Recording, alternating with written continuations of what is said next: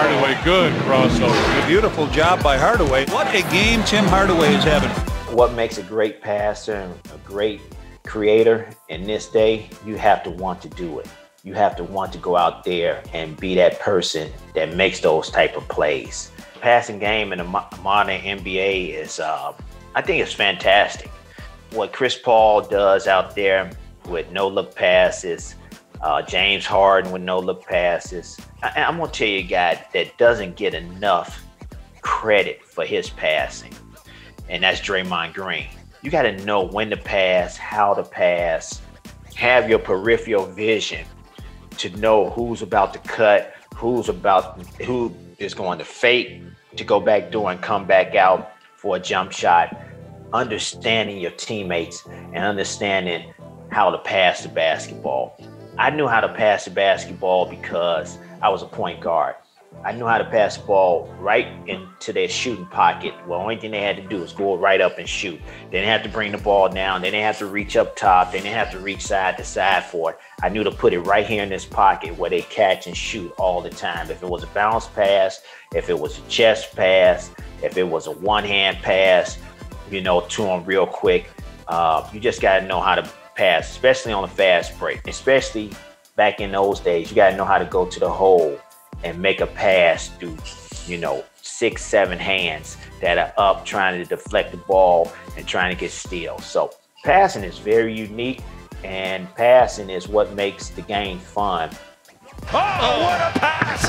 Thread the needle, baby! Nikola Jokic, and Green puts it to bed. You have to want to do it. You have to want to make your team better.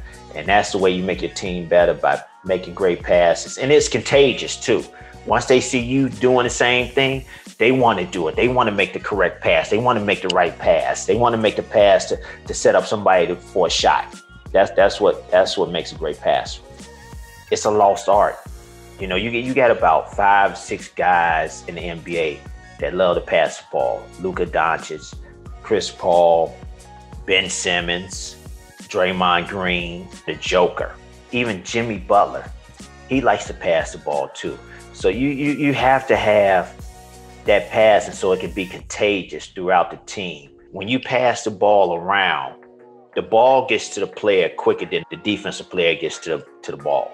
You can always anticipate, but if you anticipate wrong, it's an easy and wide open jump shot. Oh, what a touch pass from Jokic. The Joker, he loves to get an easy basket to his teammates and score. What makes him a great passer and what makes other guys great passers, they don't care about scoring. That's what makes them great passers. They don't care about scoring. They want their teammates to score. And you talking about his peripheral vision? His peripheral vision is like a point guard peripheral vision. He fakes one way and throws it another way for a layup or a jump shot. So the Joker, he's a great passer. And then Luka, nice little behind-the-back feed. Ran that fast break so well. When he's out there on the floor, it seems like he's playing by himself. He has his own beat. He has his own rhythm.